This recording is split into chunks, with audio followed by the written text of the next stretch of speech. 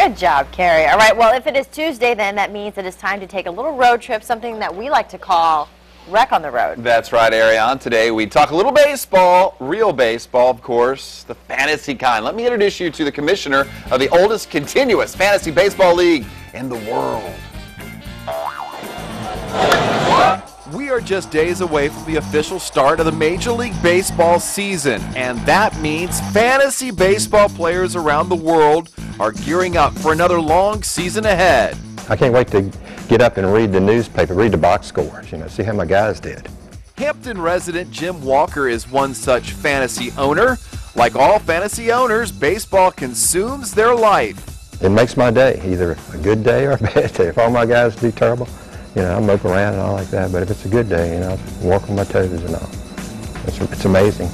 But Walker is a little different than your average fantasy player. You see, Walker and friends first formed their league back in 1979, long before fantasy sports was part of the sports culture. Started in 1979. Just a bunch of us got together. We had been like somebody's favorite player, and I said, well, I'll take my favorite player against your favorite player. And it might be a shortstop against a catcher or something like that. I said, no, I'm not going to put a shortstop up against a catcher.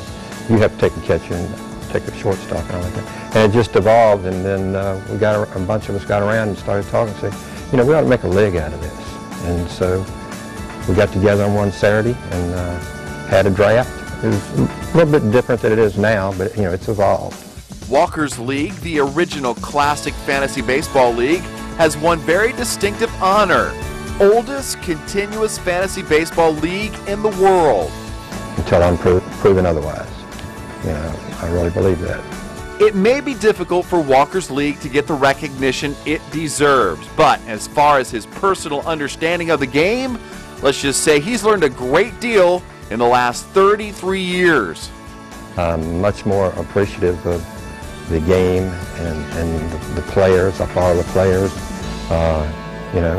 Even when the season starts, look at players maybe that somebody doesn't have to see how they're doing. So when the supplemental draft comes up, I can put them in there and all that good. So I follow them all the time. I get on MLB.com, and you can go back and look at the history of all the players, and they have an injury list and all kinds of things, which I've been working on because our draft's coming up. I've been working on it for several weeks, every day, a couple hours.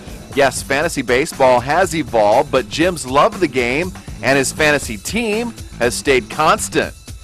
I had just as much fun in 1979 as I do now. The name of Jim's team is Field of Dreams. Jim's dream for his league is to one day be included into the Hall of Fame, whether baseball or Ripley's. He just wants some type of recognition. It's fantastic.